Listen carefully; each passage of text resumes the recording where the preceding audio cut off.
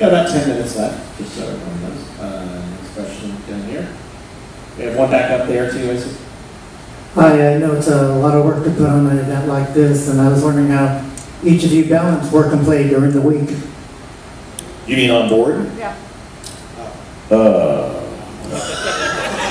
They're all kind of one thing.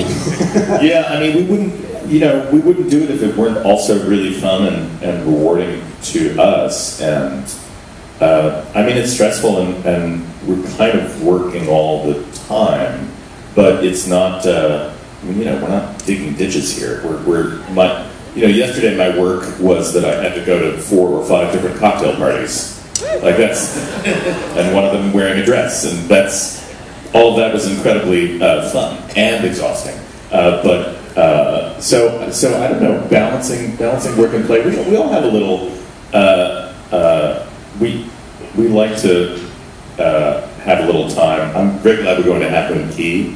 I expect to have a short stretch with my family on the beach. Very brief. Yeah, very brief. Hi guys. I think that's the big thing, is even though everything we do we enjoy, and I think Drew should talk after we talk. Yeah. Drew may have a different opinion. But the big thing is that we often don't really have the choice of what we do at any given time, or just sort of time to be like, what am I going to do right now? So that might be the only difference, at least for me. Yeah, but we do try around at least some time during each day when we can to just enjoy ourselves or relax a little bit, or just watch some of the shows. I always try to keep my head in as many of the events as I can, not just because I'm in charge of them making sure they run smooth, but because I want to see them. But yeah, for me personally, I wouldn't say it's so much incredibly stressful as it is just pretty much always busy, which is nice compared to previous years when it was incredibly stressful. Yeah, it really was. I think... Sorry, for those who don't know, Drew is in charge of our operations. So, of the people on the stage, he's actually the one who is doing things. All the stuff you don't see he's in charge of, and all the stuff that you don't see that makes the things you see happen, he tends to. All the things you don't even know about. So many things we will never ever tell you. I think the thing about planning, spending all year planning for 1 week, is that during that 1 week, you sort of have special powers to not sleep at all and feel fine.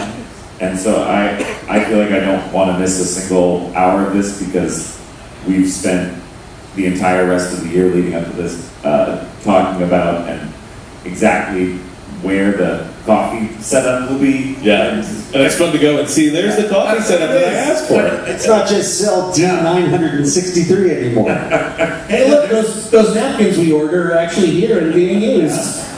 There's that 8-foot table on the port side of the theater. The 8-foot table. Remember when they tried to give us a 6-foot table? Oh, that was a we had words.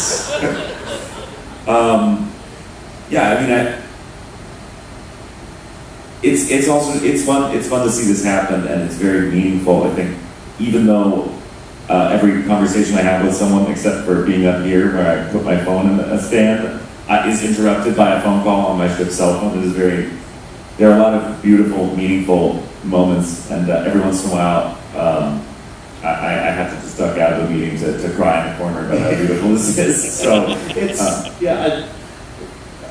I don't say this in an egotistical way. It is incredibly satisfying to see a thing that you have worked very hard to make actually happen and to go well, and to see people and hear people enjoying it. That's one of the reasons I think I'm able to stay up and not collapse during this week, is because it's so fulfilling to have this event go well and to have people come back again and again and again. So that certainly stays me during this week.